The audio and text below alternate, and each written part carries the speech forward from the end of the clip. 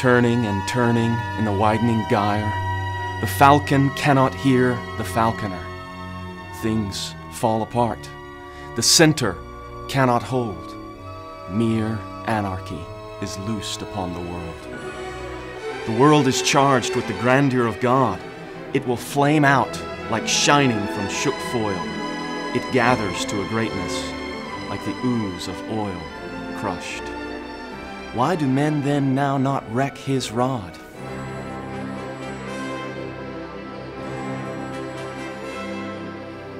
Soon comes the King in splendor-laden light. Awed, we shall sing and praise his glorious might. I want to help people understand the Bible. The unity and coherence of the Bible story and message is often missed.